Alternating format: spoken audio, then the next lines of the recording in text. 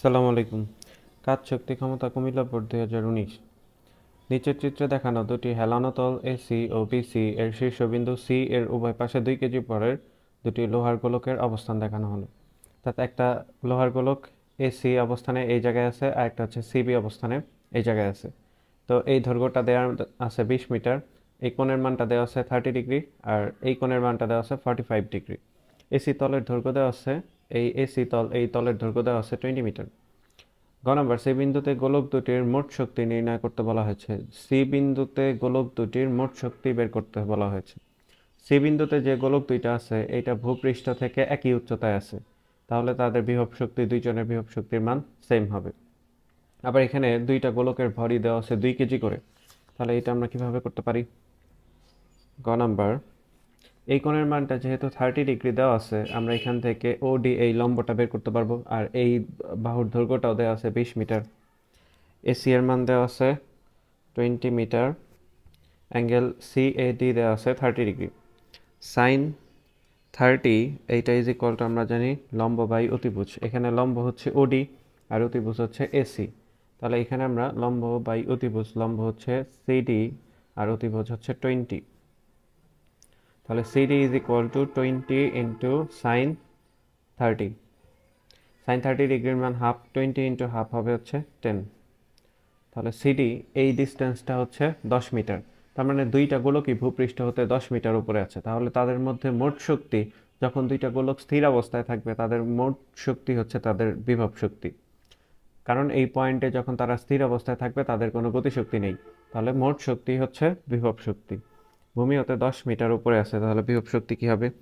E P এইটা is equal to প্রথম গোলকের ক্ষেত্রে m1GH, দ্বিতীয় গোলকের ক্ষেত্রে m2GH। এখন দুইটার ক্ষেত্রে উচ্চতার মান 10 মিটার, তো এখানে আমরা GH এটা কমন নিতে পারি, m1 প্লাস m2 দুইটা যদি যোগ করি, জি এর মান হচ্ছে 9.8, উচ্চতা 10 metre, m1 plus m2 2 KG যোগ 2 কেজি 4 কেজি। এখানে m1 is equal to m2, এইটা ইজ ইকুয়াল টু দুইটাই হচ্ছে 2 কেজি করে। তাহলে ইপি এর মান পেলাম 9.8 ইন্টু 10 ইন্টু 4। এটাকে যদি ক্যালকুলেশন করি, 4 10 40 গুণন 9.8, 40 গুণন 9.8, 392 জুল।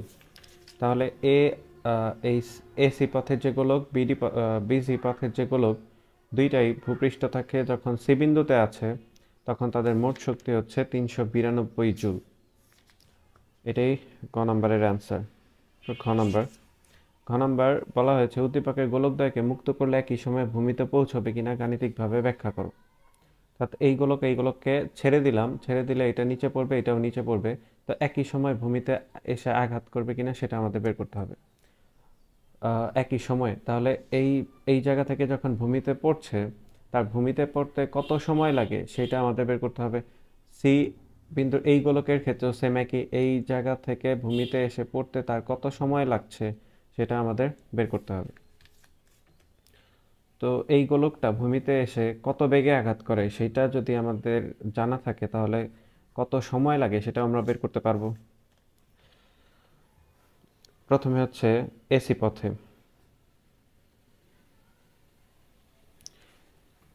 তো এখানে পথের দৈর্ঘ্যটা দেওয়া আছে 20 মিটার।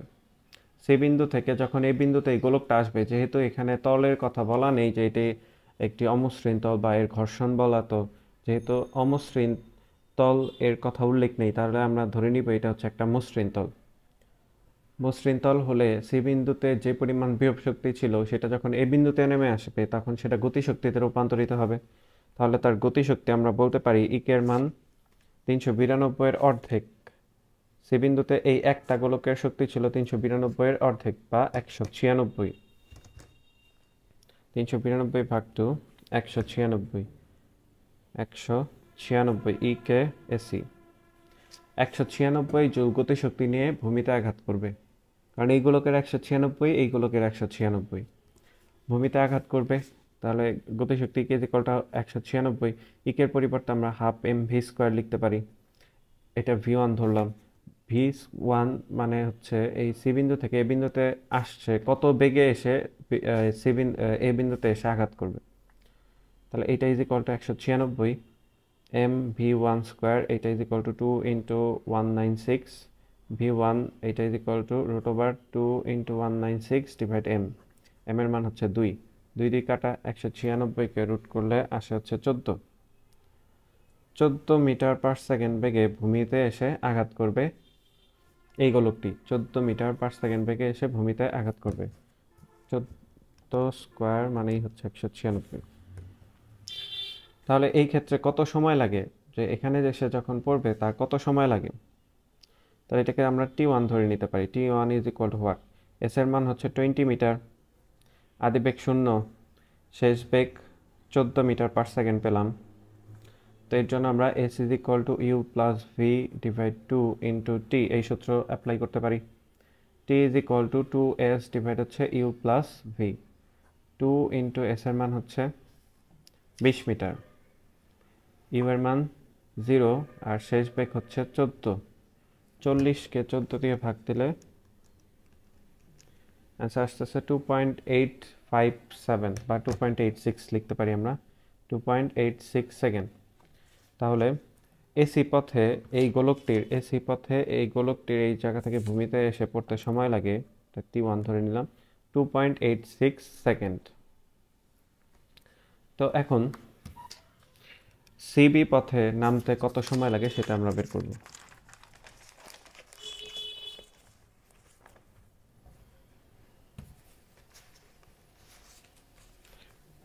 সিবি পথে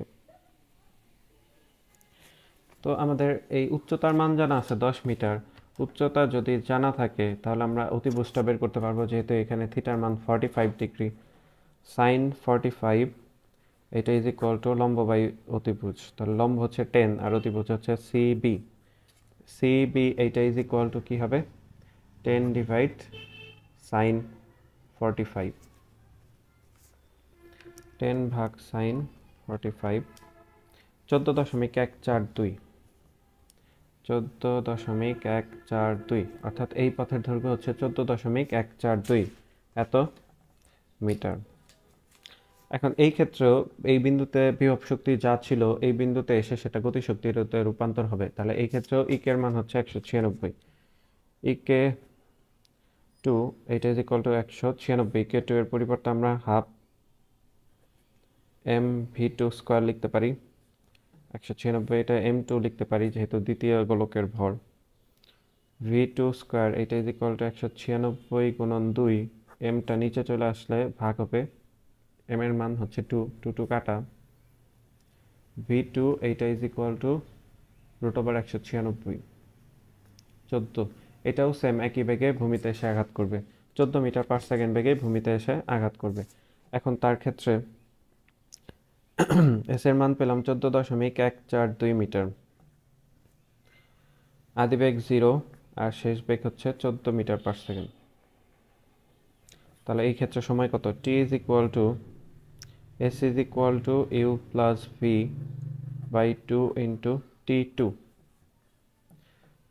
এইটা is equal to you plus 2 into S divide হচ্ছে you plus V, 2 into S এর মান 14.142, আর নিচে হচ্ছে ইউ প্লাস ভি 14.142 গুণন 2 ভাগ হচ্ছে 14, 2.02 সেকেন্ড, 2.02 সেকেন্ড।